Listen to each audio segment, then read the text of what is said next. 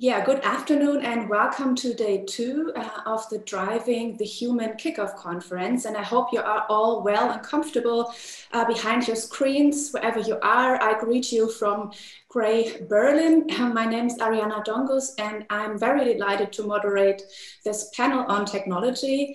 I'm a media scholar, PhD researcher and journalist, and also work at the HFG Karlsruhe, the University of Arts and Design, in the theory department. And together with Professor Pasquinelli, I coordinate the research group, KIM, on critical studies in AI. It is also situated here at the HFG. And in our projects, we politicize AI, artificial intelligence, by addressing emerging new potentialities and complex reality. So we want to criticize techno-euphoria around AI, but also assess its potentialities, for instance, for digital activism. So we want to dismantle the notion of technology as neutral, hence for the good per se, by showing its limits, its fallacies, its biases, but also this allows us then in a second step to imagine and design alternative uses, because of course technology should benefit the whole of society and not just a particular class or certain groups. And I think these two aspects, first a proper analysis, a criticism, and then the imagination of an alternative solidaric other future will be roughly mirrored in the structure of this panel today. And we will address pressing issues, we believe, related to the widespread deployment of AI systems, its implications for culture and societies. And we start our discussion in focusing on the limits and fallacies of AI systems, and something that we could maybe name image politics or politics of AI training data sets. If you participated already in this conference, you will know this already. If not, please let me quickly walk you through the structure of this panel. So we start the discussion with a quite short introduction by the panelists themselves, in which they address important points and arguments that we will refer to later in the discussion. And please feel free to comment and ask questions in the Q&A session after the panel. And if you have questions or want to leave a comment right now during the panel itself, we also have a Telegram chat open to your contribution that was communicated or is communicated with you widely, I guess. And dear Maximilian, dear Max, maybe this is a good starting point now to hear about your work expertise. Let me quickly introduce Max to you. He's a PhD candidate at the Amsterdam Machine Learning Lab, and he is developing novel AI algorithms primarily for computer vision applications, like, for instance, image classification and segmentation. He will explain what that means to you. Yeah, and I'm happy to welcome you, and please give us a short statement about your angle on the topic. Yep. Thanks so much for having me. Thanks, Ariana, for this introduction. I maybe will go shortly over what I do on a daily basis. So, like, I'm a PhD student in my last year, and my PhD topic is really developing of AI algorithms. And what that usually means is I have to choose two things. I have to choose a number of parameters and how these parameters are connected in an AI model. And the second part is usually I have to choose a training algorithm that then will adjust these parameters in the model. And like a simple example is always like classifying dogs and cats, like images of dogs and cats. And so for each of these two classes, I have to give to the AI model a lot of training examples, which means an image of like a cat or a dog, and then a label that tells the algorithm, the AI model, there is a dog or a cat in the picture. And it is very important to stress here that I don't tell the AI model what to look for. Like, I don't tell, like, look for noses and ears to distinguish between cats and dogs. I just give it the data, and it needs to figure out all of that by itself, like the model by itself. And to do that reliably, it needs a lot of data. And one thing I kind of become concerned about now, especially in the late stage of my PhD, is these models will use everything they can find in these pictures. And that leads to a lot of problems. And since the data sets become bigger and bigger, it becomes harder to tell what is actually in these data sets and what is actually the AI model using to do its task. And in addition, maybe as a last note, is a lot of time I also don't know really where each item in the dataset comes from. And so I think these are rather concerning questions that are usually not asked in the field that I am in, where people really strive for novelty and performance. Yeah, thanks so much, Max. I think we will get back to this right away, but for now it is my pleasure to introduce Simone Niquille. She's a designer and researcher based in Amsterdam, and she teaches design research at Art It's a University of the Arts in Arnhem, and is Chief Information Officer at the Design Academy Eindhoven. So at least I can pronounce the Dutch names correctly. Dear Simone, please also quickly introduce yourself and your work. Yes, thank you, Ariana, for this introduction. And thanks for having me virtually here, even though we're in the same physical place, more or less, Max. So, I mean, I'll just sort of, I think, hook onto the questions that Max ended with. I mean, I'm a designer researcher with a studio called Techno Flesh. And what that means is mainly that I'm concerned with questions around computer vision, so around representation. A lot of my work sort of begun with looking into how a body is digitized, and that sort of led to looking into the histories of 3D scanning, photogrammetry, sort of different modes of capturing that sort of surpass photography as a wet lab. And through that sort of research into, for example, facial recognition, something I was doing a while ago, it really sort of led me into asking, hey, but facial recognition, sure, it kind of makes sense to the human mind, what that means to recognize a face. But how is something like that translated to computer vision or machine vision, where you sort of outsource it to a different intelligence? I think on this panel, we sort of refer to it as an artificial intelligence. So how does vision, something that is pretty banal and taken for granted, even though it's not even for a human, how is that being translated to other than human? And with that, I think come questions that to me are super fascinating, and from what I heard from Max as well. And I think part of what is so fascinating about them is, again, that they're taken for granted often when it's something that you can just simply do.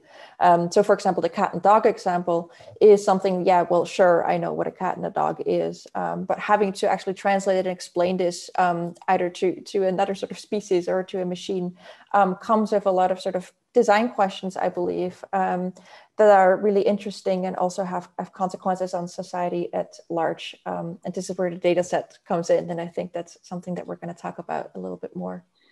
We will, but let me first go back to Max's research, because we really have a rare opportunity to have a programmer, researcher, scientist with us who's really working on the fundamentals of object detection. And our first meeting, you were saying a lot of the algorithms you develop are so-called multi-purpose algorithms.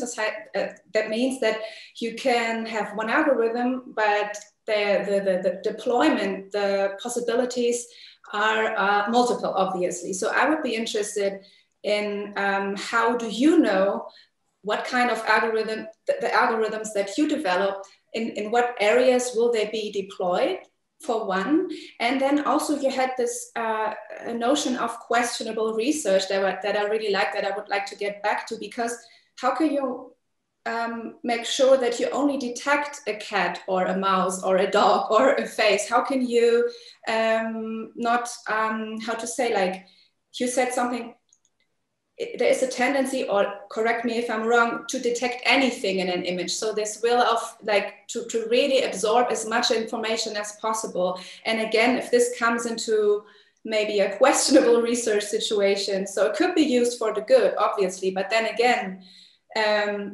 where do the algorithms, the models end up that you develop, maybe with a different intention, but just that would be interesting, I guess. Yeah, I think like a good example is like what we call image segmentation. So basically, instead of just saying there's an object in the image somewhere, it's really saying like, where's the outline?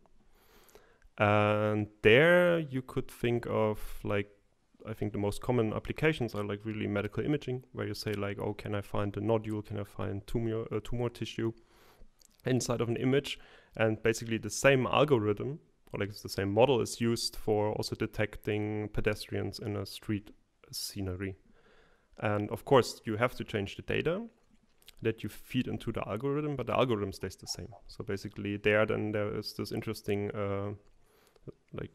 detachment between the data that goes into the algorithm and the algorithm itself. But that's basically what I would call kind of multi-purpose. So if it can be used for detection, then it really depends on what you put into it, like what kind of data are you using. And the second thing, what I was referring to, also like these kind of questionable things, and also I think what Simone already said is like, we have this idea how vision works, but this is not what the algorithm necessarily has to do. Like I think a really good example is when you have big data sets and there are things related to winter sports. It's a pretty silly example, but I think it shows really well what is wrong with these algorithms is, let's say you want to classify skiing and that's the only thing that has to do with winter in your whole data set. It will not learn what a ski looks like. It will just learn that the image is white, that there is snow, because probably a lot of other classes are not related to snow. Like a lot of the other tasks in the data set are not related to snow. So like there are these things that I think people start now to call shortcuts that are very dangerous because you can't control for them, because the model will use whatever it can use to make its life as easy as possible. So it would be a bit like a Pandora's box once it's open, once it's open to the public, because it's scientific research, other people could just download the algorithm or the model and fill it with data according to their ends, right? Or, sorry to interrupt you, even worse, not even fill it with data, but just use it in another context and say, oh, it's a related context, that will be fine. You just don't know if it will be fine, and there's also like no way to tell until it goes horribly wrong. Yeah, maybe also this or like another point of discussion that we had during our first meeting was this very important question then, who's responsible, who feels accountable, and where does the bias sit? Because like if the one fraction says, but it's in the data, it's in the images, it's in the politics of the images, but the others say, but it's already the infrastructure, the model. So how do you, like, what do you make out as the current tendencies between this tension? On my side of the field, everybody tries to avoid this discussion. Like, if you don't have to talk about the data or like where the data comes from, then you won't do that. So you say, oh, I developed an algorithm that works. I showed in my research that it works. It's nice. I have something novel. But please don't ask me about these questions of like, where does my data come from? What else? Maybe what could my algorithm do? Where could my algorithm be used? Where it does harm to people? Like all of this is not addressed at all. So maybe to also both of you, criticism on AI is then mainly coming from a very different bubble, right? I mean, it's not, or do you see any initiatives that it's being generated from within the scientific community that works and builds with these models? I mean, just if you know, because I would be interested. I mean, I don't know. I would be happy to hear from Max, I think, on that. Because I mean, in general, that's sort of part of what I'm trying to achieve, at least. And it always feels like sort of an outsider trying to yell, even though, at least from my perspective, what I want to do is not necessarily criticize. I think that's sort of the default that happens, that you sort of take something, you try to analyze it. In my case, this is data sets and trying to figure out where the data comes from, who created it and what it's used for. And also really show that there is such a thing as a data set and make that content visible, because I think that's something that at least we're now on this panel take for granted, but it's still, I think whenever the word algorithm is used, it's a little bit of a uncertain term to a wide audience still. So I think for me, it's more like rather than operating in different bubbles, it will be interesting to, generate and work on this sort of questions of AI, ML, I think in a much more interdisciplinary manner. So it doesn't end up being someone is creating something and then someone else is critiquing it, but that it's much more a form of creation that includes different pedagogies. So, philosophy, whatever, sort of, I think create a space to ask bigger questions at the moment of creation rather than whenever something is done. And I think what Max sort of put so aptly, when something goes wrong, right? Because I'm also always interested in, yeah, but sure, but like, what does it mean that something goes wrong? I think whenever, like when we say it is right now in this moment, it's sort of, I think all of us sort of have an image in mind of what that might mean, right? Sort of a facial recognition that only recognizes certain skin colors, things like that. But like, is that really something that goes wrong? Certainly we can agree, but I think there's so many other levels of algorithms going wrong or performing, misperforming, performing in ways that maybe they weren't designed for, performing in ways that they do harm, but maybe in a much softer and a much more subtle way. And I think only sort of identifying moments of critique once that has happened, to me at least, doesn't really seem a productive way to go forward, if the word productive even makes sense here. And it would be so much more, for one, exciting, I think, purely because all of this technology is incredibly exciting. Like I couldn't sit here and sort of say I'm not like really into it, right? It's like, that's why I'm also working on it. So you're not sort of just someone that's sort of like, rant, all of this new stuff sucks. Not at all. It's sort of the opposite, right? It's coming from a place of passion. Because of that, sort of driving it forward in a different way, I think is incredibly exciting. But I mean, yeah, sort of giving it to Max, I'm curious if you know of examples of maybe interdisciplinarity or these questions being asked at a different moment of creation within the scientific field specifically. Yeah, so there is a community that addresses all of these questions. They have their own conference, and usually it's called FACT. So it's fairness, accountability, confidentiality, and transparency in AI.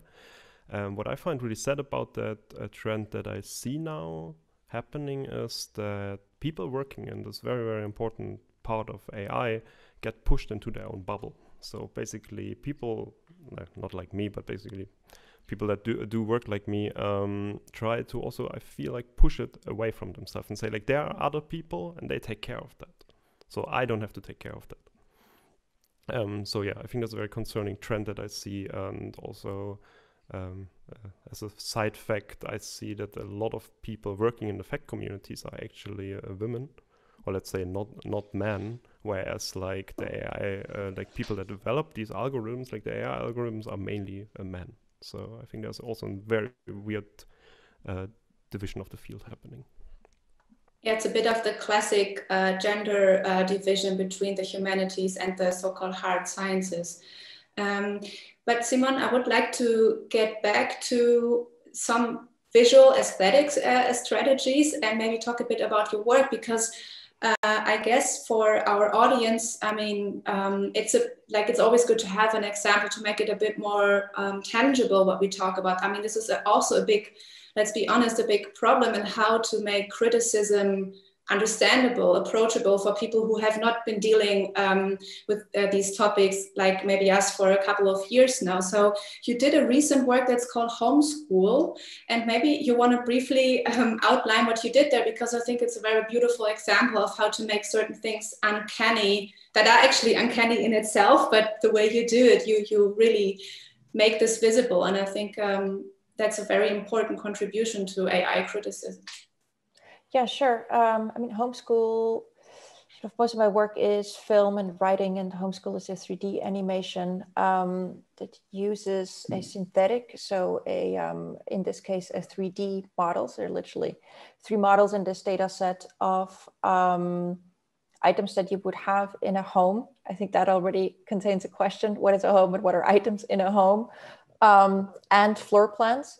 And the reason for this data set is that you could train sort of future domestic robots how to navigate a home or how to operate within it. So how to recognize an object that they're supposed to interact with, or how to, clean, and while cleaning know that, I mean, this would already be super complicated, but like how to clean up, right? Like this is trash, or this is something to keep, things like this.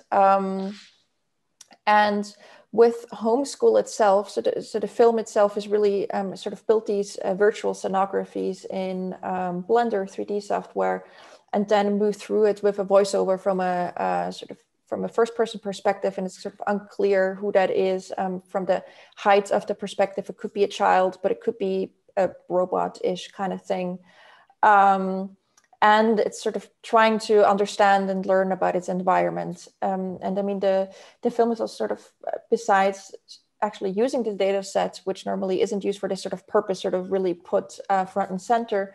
I was really inspired by sort of a few bits and pieces that I realized while reading the research papers of this data set called CNET RGPD. And it was normally moments when the researchers were sort of annoyed, like, hey, it didn't perform correctly. And one was, for example, that they were generating these rooms, so these indoor scenes, and a lot of the objects that were placed in these indoor scenes were mailboxes. And they were really sort of upset, like, hey, this isn't realistic, right? No one has mailboxes indoors. Sort of going down the stack of what they were doing, they realized, well, basically, it was a really analog mistake, right? Where like mailboxes were deemed boxes put in the folder box.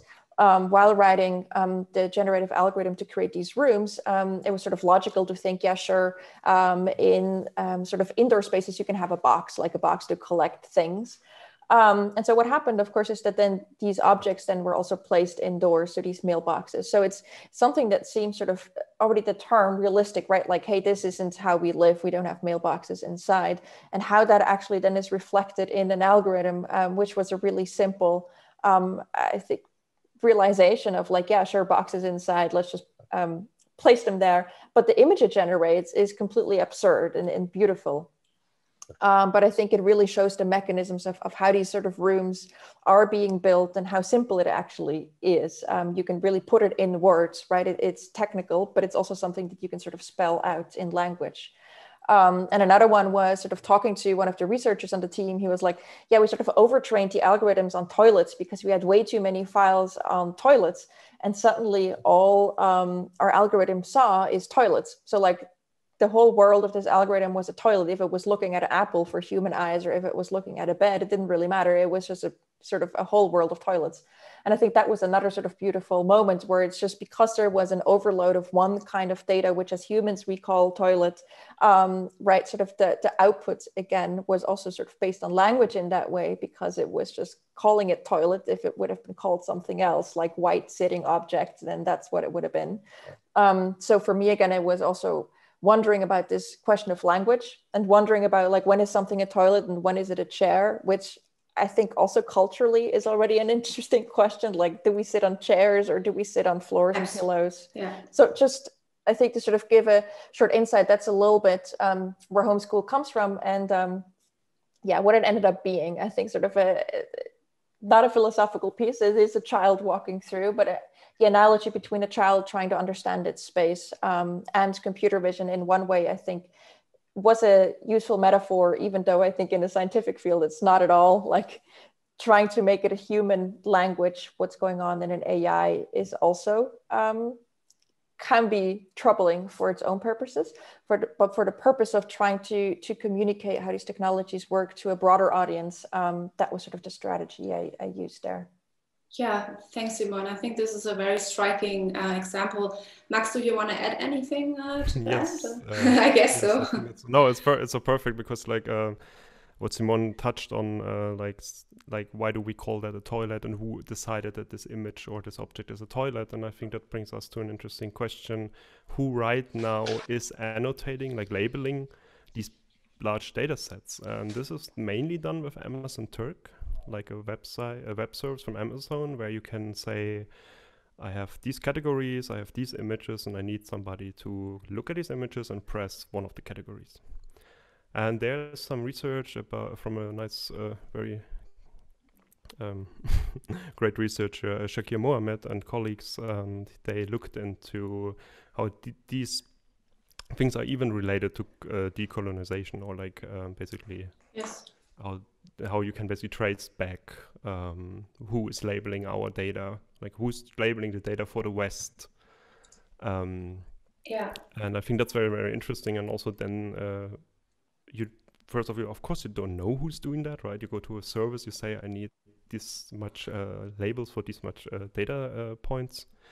And then you get it back after a week and you pay some money. But also, I think this is a very questionable procedure because there are there are information, or like more and more information get available. Who are these people? Where are they located? And maybe that also is in some cases exploitation. And so I think this is another dimension of where our data sets come from. Yeah, absolutely. I can only underline that heavily because it's part of my PhD research where I look at invisibilized labor behind AI, and it's it's really striking how much of this tedious labeling work. Sometimes it takes up to 7 hours to annotate an image correctly, for instance, for autonomous driving, because you have to annotate really everything. Very precise work needs to be done, and this is being outsourced to Global South, more specifically African workers who, of course, work for a fraction of the money, who are very happy that they actually have a job because the economy is in these territories where the outsourcing companies go even lower. And it's a very like a new gig economy, micro work in this image labeling industries. And I'm really happy that you're mentioning this, because this is another layer of how we could think of politicizing image and training data set, not only what is in the training set itself. For instance, this ImageNet, one of the most famous face recognition data set that has been recently investigated, maybe you heard about this, by Trevor Palin and Kate Crawford, who go down step by step the classification biases, and apparently a young woman in a bikini then becomes a slutty woman, a young man drinking beer becomes all of a sudden an alcoholic. So you have this is the way these images are annotated, and this is this one aspect. I think we beautifully covered this today, and the other one that's a bit also dives into the economy panel, maybe the interlinking between technology and economy, that you really have to understand how many millions of images you need to assemble data. And this work of structuring unstructured data cannot be done by an AI, it has to be done by people. Sorry for my strong comment, but I think I'm super happy that you brought this up. Yeah, I mean, I think at the same time, I was also really struck by the CNET data set because it's 3D data. And I mean, on the one hand, I'm just simply, again, from an artistic standpoint, I'm fascinated by 3D software and the history of it, sort of the Western paradigms of perspective, for example, that are embedded within 3D software. But at the same time, I was like, why is this suddenly used for computer vision? Because it's already hard enough to find an ample amount of 2D images. So trying to find enough sort of 3D data seems even harder.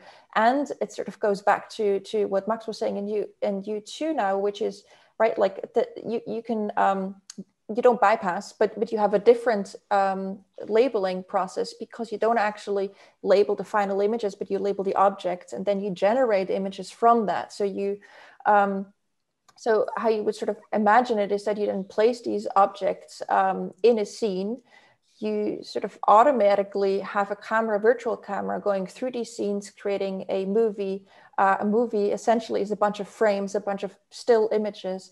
And those still images ultimately become the data set. It isn't the 3D objects or the videos that are generated, but those frames don't have to be labeled anymore, because the 3D data was already labeled. And so, quote unquote, it's already known what's in the image.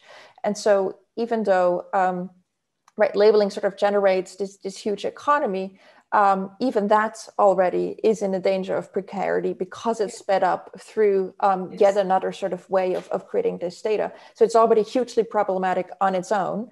And now, yet again, I think it's made more productive and more effective by using a different kind of data. So also there, I think we just always end up in so many stacks, right? That's so difficult to sort of dig through.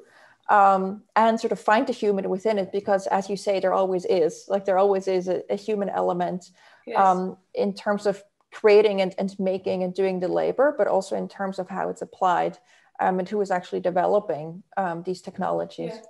I think Simone and Max, that was a very nice concluding. I just look at our time. I think we are about to, Bama says, you can go on, perfect. So we don't conclude. No, absolutely. So we have like these stacks of information or data sets on data sets. And also, as we've talked about in our first meeting, these data sets, they mutate, they morph into new data sets, they travel themselves. So tracking down this evolution is a very valuable and important work. I mean, it's obviously per definitionem often when it's in corporate context or in state security context, very difficult, very intransparent.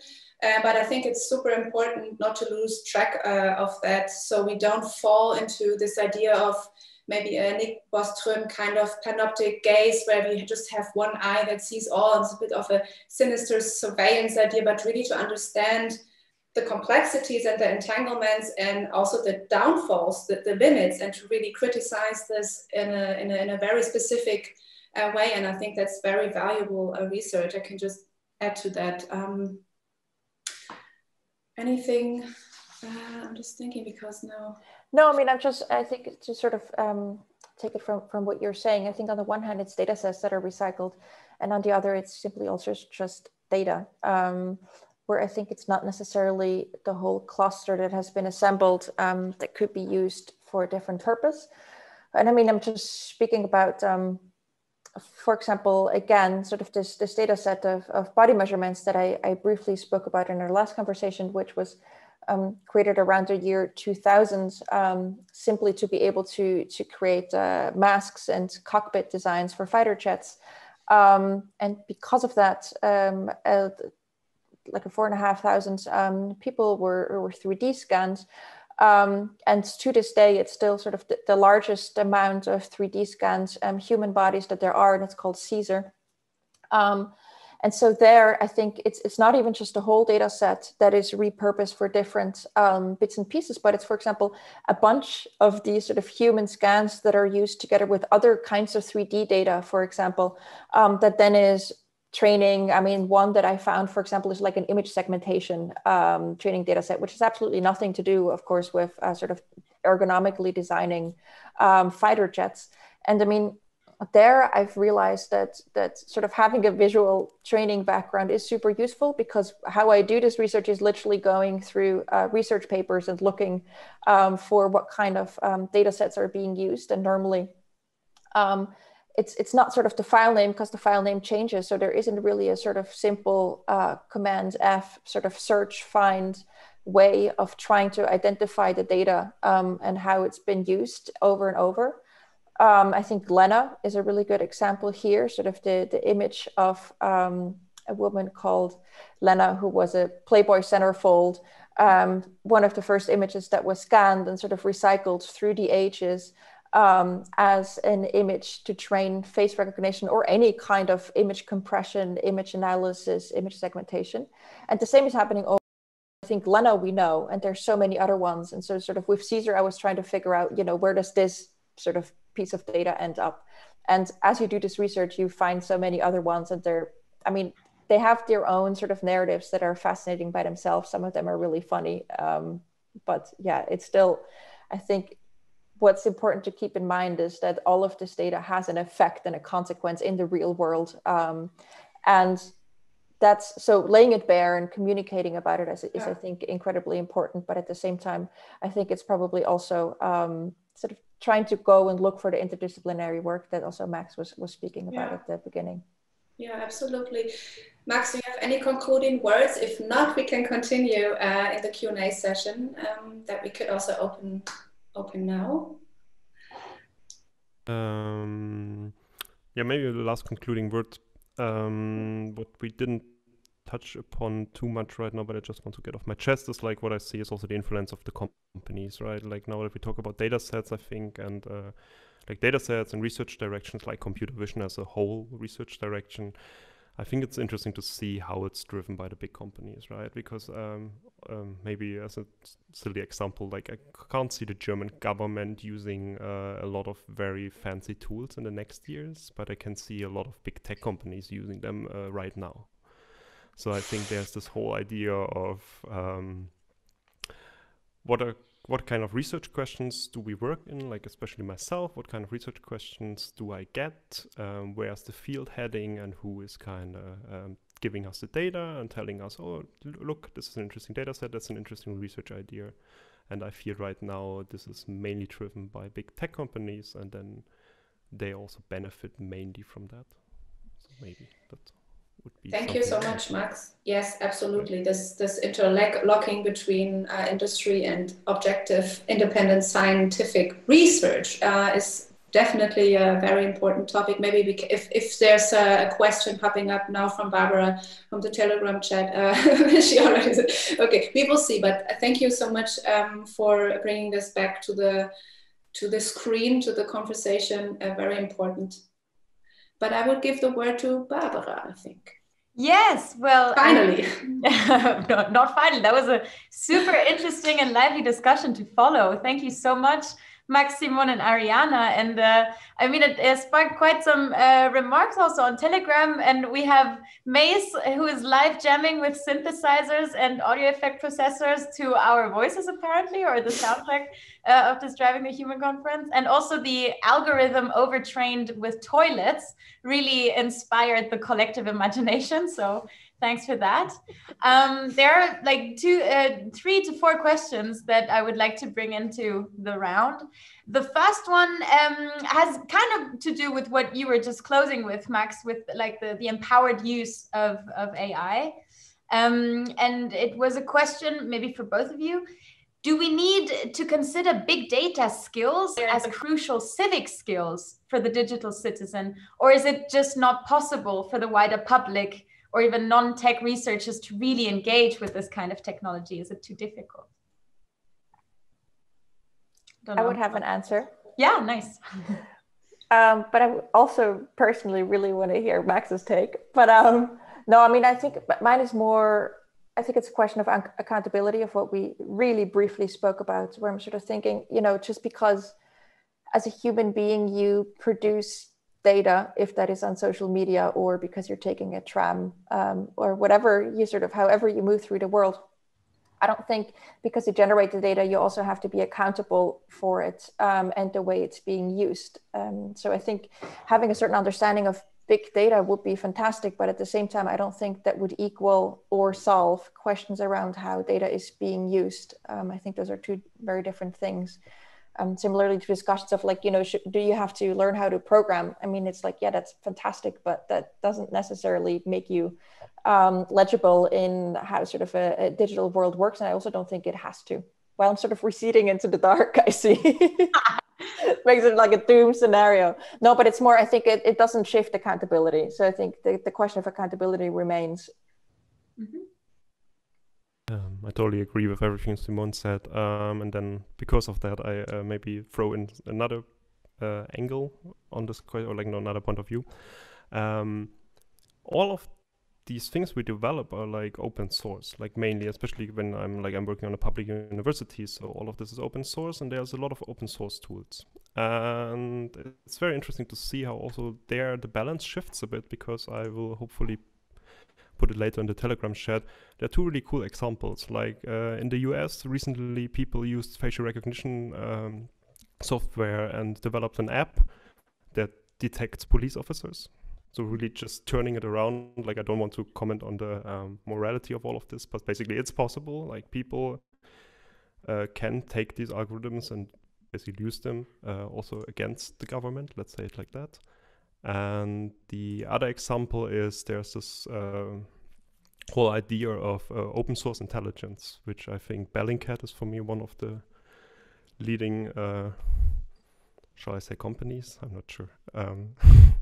But leading players, and they use a lot of tools where they use data sets and also computer vision algorithms to basically do investigative journalism.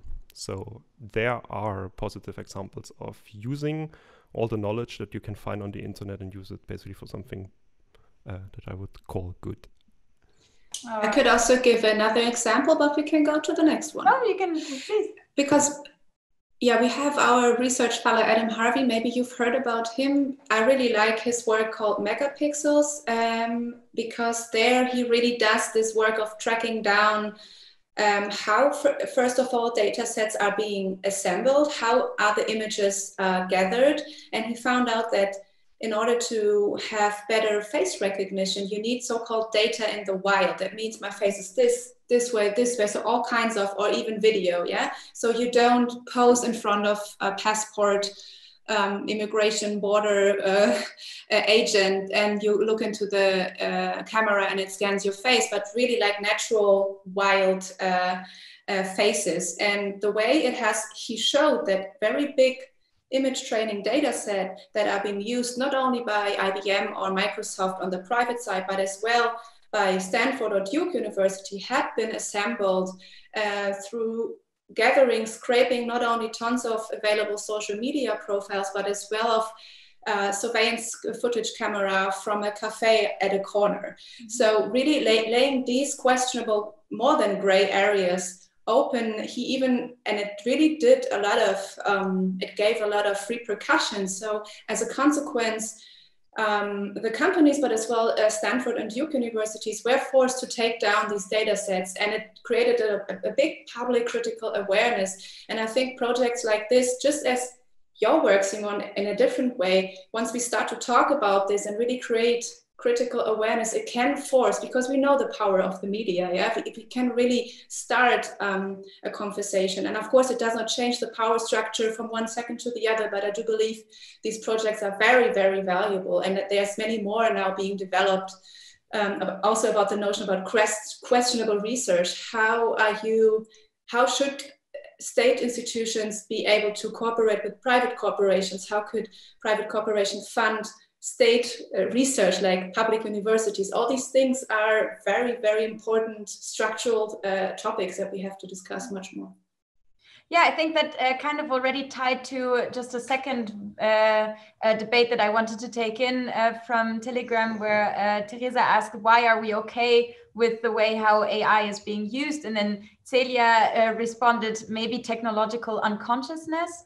And what I liked about all of your answers were that maybe we don't need to really know how to program or really understand all the detail, but we have to be aware of that.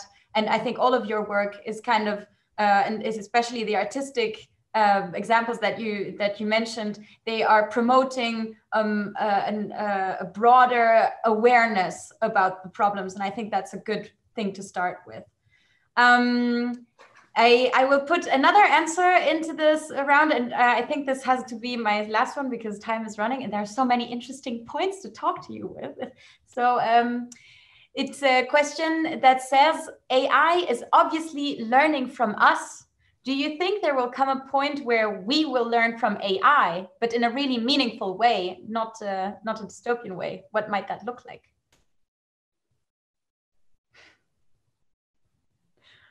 Yeah. Go ahead. I would have an example. There's this chess grandmaster, I hope I get the name right, Magnus Carlsen.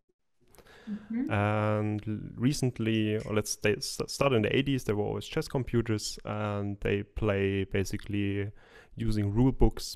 So it's a very big decision algorithm. It's like, oh, if the person does this step, then I do this step. So it's very easy also to understand how it works. But recently, people, I think at Google, developed a new chess algorithm that works more along these lines of using data and using games that were played and analyzing them. And in the end, you don't know what the algorithm does anymore. And this algorithm plays in a very weird way. And so this chess grandmaster, Magnus Carlsen, started to train with this algorithm. And his next tournament, he just beat everybody. Because apparently the algorithm found ways to play such an old game in such a new way that people were very not prepared for that. So that would be the only example I could think of top of my head where this is already taking place.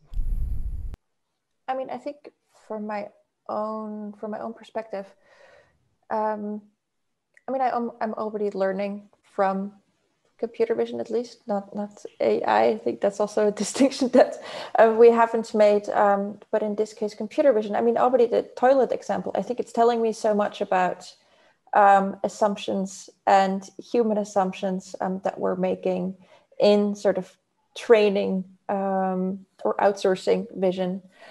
And I think that's super useful for me. It's sort of it's a check as well of my own assumptions of how the work should operate or what the world should look like.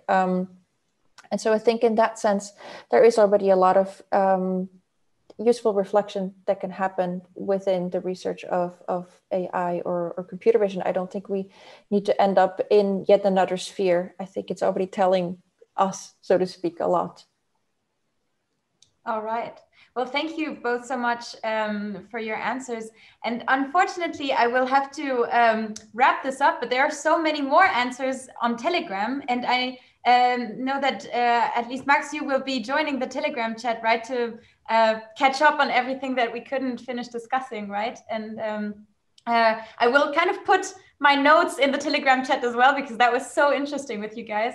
Ariana, do you want to like wrap this up with one sentence, and before I give it to wow, okay. If I conclude as a media scholar, maybe we can say, wow, okay, let me think.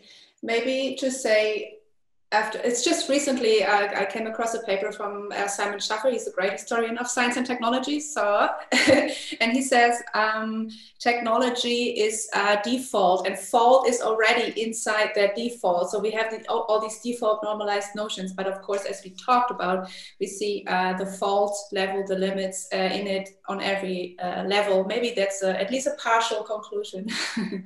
Thank you. That's a really poetic way to end this. So thank you so much, Ariana, Simone, and Max.